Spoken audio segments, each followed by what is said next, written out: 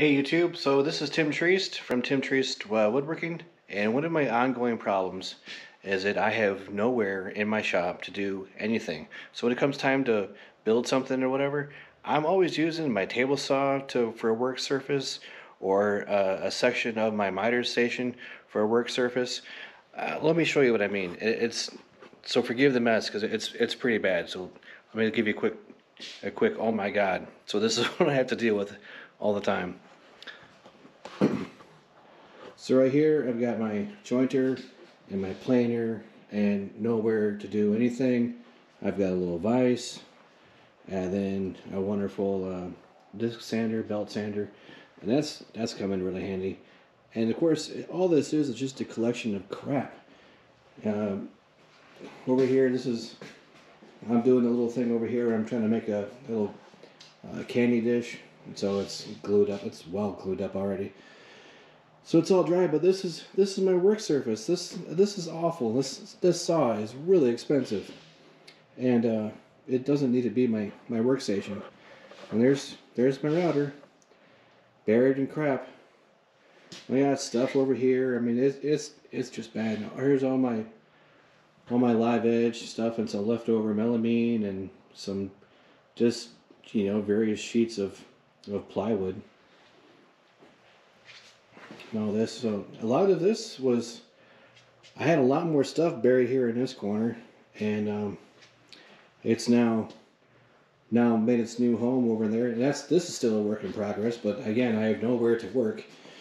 So it's just as I find time and as I find a scrap of space to build stuff, then that's how it happens. And then so yeah, there's my messy miter station slash work area, and that's all going to change.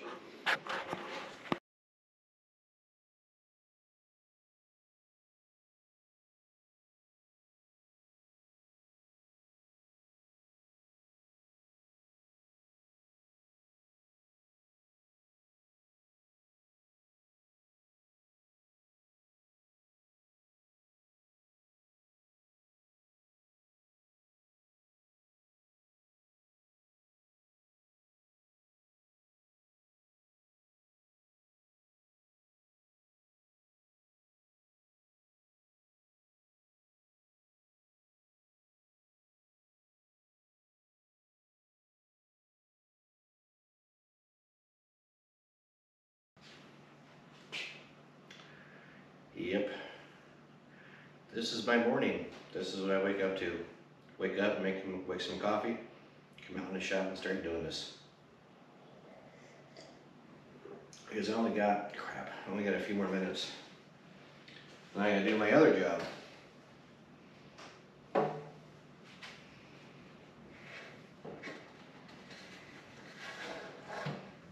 Let's go ahead and glue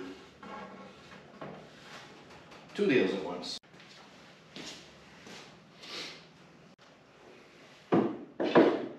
Stuff. See what I mean?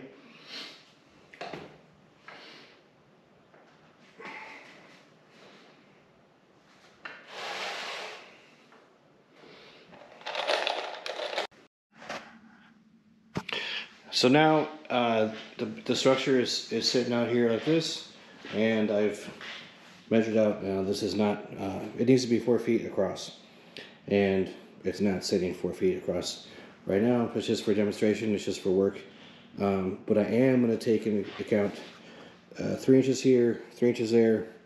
Subtract that from 48. I got 42, so I only need to cut 42 inches, and I'm going to pocket hole them so that the boards are flush mount here, and there'll be a flush mount down at the bottom, and then the wheels will go below that, raise it up to the height that I need to go right over there. Now, I don't have a fancy little track in my miter station. This, by the way, was just it's a means to an end. That's all it is. This was just slapped together so I could get all of my stuff out of boxes, because this is kind of a new house. So you can't work out of boxes. At least I can't. It drives me nuts. I don't know where anything is. So I slapped this together just to get stuff out of boxes and somewhat organized, even though it's a constant battle that I am having. So just put together a stop block here. Just a simple clamp. You know what? It works. And yeah, so there's my line. Hey, free sound effects. Clamp. All I gotta do is chop it 4 times and done. Boom. All right, so I have a thought. And the thought is this. So I don't have a clamp big enough to get, that's a hell of a reverse. Where are you going, fella? Alright, whatever. He's coming to Lobby Stop. He's going across the road. Get the gun.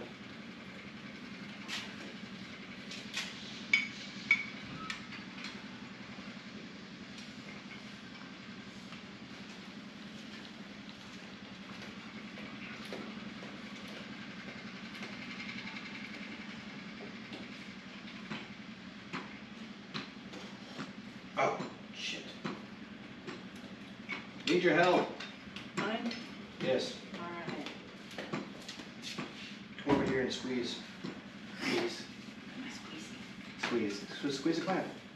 Clamp? Where? Yeah. Which one? The- Oh, that one! This one. I didn't know you had one on there. Yeah. I thought you were just being funny. No. Use my big one. Okay. Okay. That should be good. Nope. Okay. It's crooked. Not only is it crooked, I have. Sorry.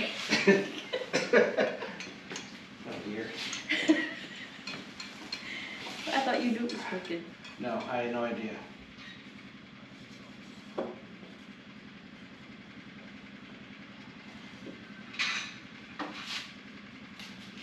Is this where I'm going? Mm-hmm. Right there. Right there. Oh, what the hell?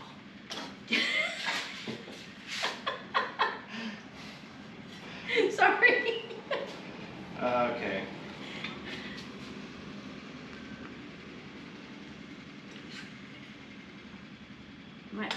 I have got to go higher up because it won't go. I mean, is this? I need you to just tell me when it's good because I can't see. Is it?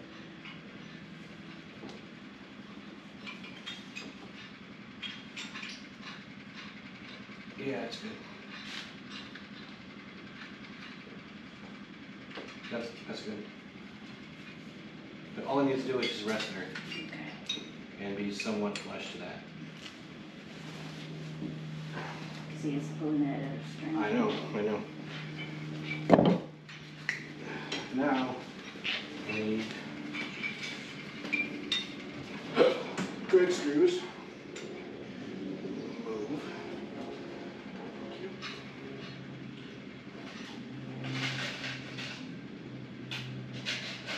Let's see if one inch will do. Craig. Doohickey. Take this doohickey out. Put this doohickey in. Everything's a doohickey right now.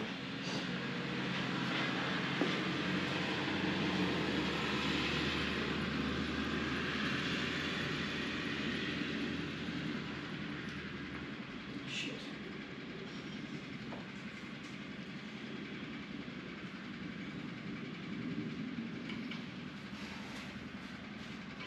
This still isn't gonna work. I need a big ass clamp to hold everything together while I drive these in. Okay. Okay, so now I realized after I changed out all the fasteners that I messed up when I guys told you that I was changing them out to 2.5. What I did is I changed them out to 2-inch, and I got back over to my little area over here, and I'm saying, hey, why do I have a 2.5 box sitting there that's all sealed up? So all of these have 2-inch fasteners in instead of the 2.5, like I said. But this is kind of a neat thing here. So this is what I was talking about. So I guess be prepared to have the fasteners on hand with the material that you're going to be fastening together. Here's a really cool example of this.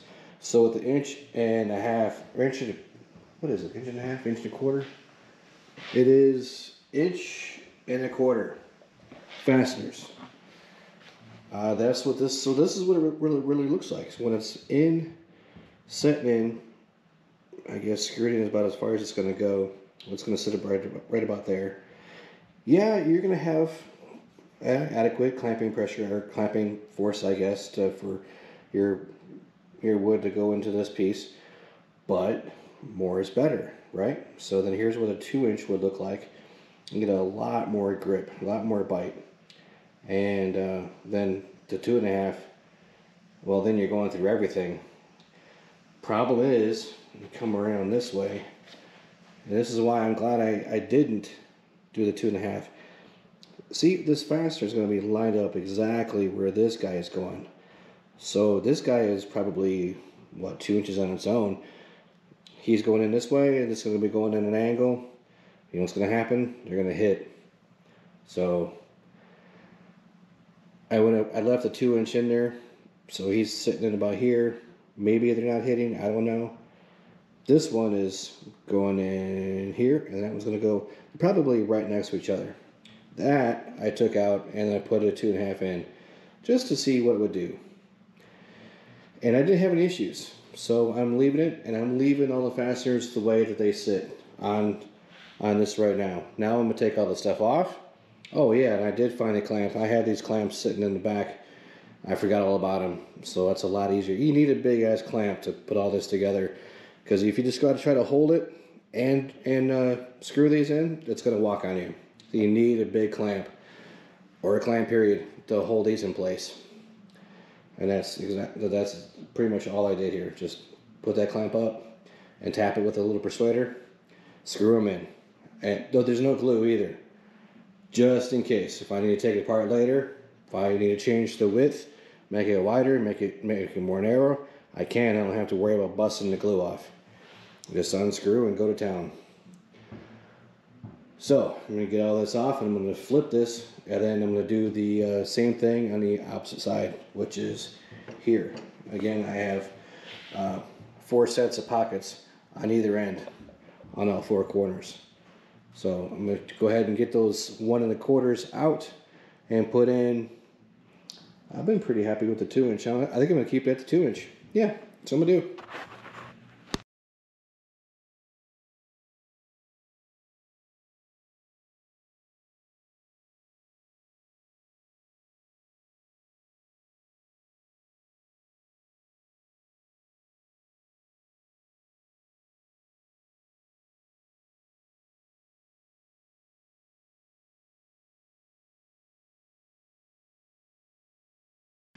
Anyways, this is going to be the carcass of the cabinet. But I'm not going to do a cabinet, just a modified cabinet. You'll see in a minute. Anyway, I got the track saw set up, clamped up, and we're about ready to rock and roll.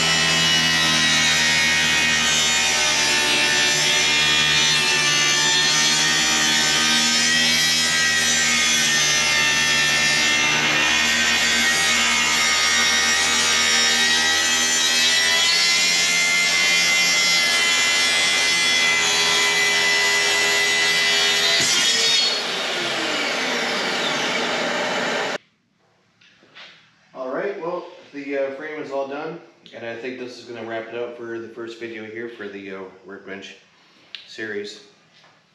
I believe I'm at my 7th subscriber now, so please hit that button below.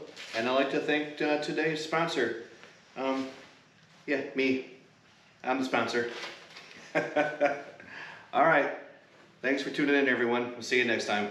Later.